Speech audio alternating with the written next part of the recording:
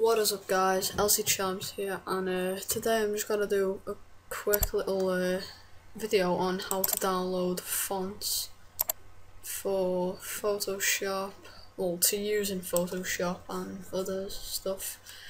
I know a lot of people know how to do this, so if you obviously know how to do this, then there's no point in watching this video, but there are still a lot of people who don't know how to do this. It's surprising. So yeah, let's get on with the tutorial.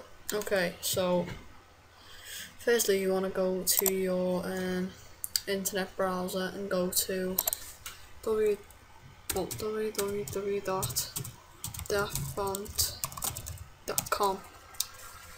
Right, well, you don't have to go to dafont.com, but in this tutorial I am going to do that because this is my favourite website.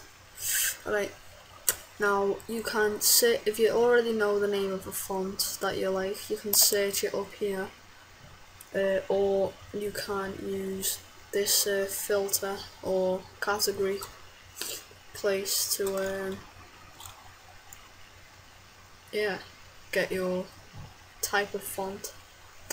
Right, I'm gonna go with, I've seen one that I kinda wanna get. First let's go on LCD. So yeah, you pick your, I wanna show you how to do it. Look at this one. So you pick your category and then just scroll down to any font that you like. Any font at all that you like, obviously. I'm gonna download this one because one moment. Yeah, I'm gonna download this one. So you click on download and then select the place where you want it to download to and go. Now you wanna go to wherever it downloaded to, and it should be there.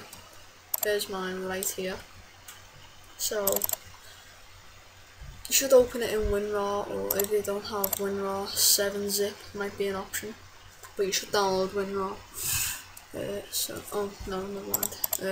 So you select the font file, which will be this one. It should say TrueType font file or OpenType font file.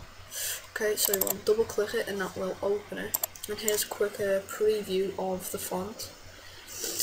I think it looks quite nice myself. And then, by the way, this is Windows 7 and 8. So you want to go up here and click install, and then that will install the font. And then your font is installed, and you can go onto Photoshop or whatever, and you can use it. So that's been this tutorial, guys. Thanks for watching. Please give this video a thumb up the bum. That was so childish, but anyway, yeah, please thumb this video up the arse and see how many likes we can get, because we're bored. Well, I'm bored. Okay, I'm gonna shut up now and goodbye.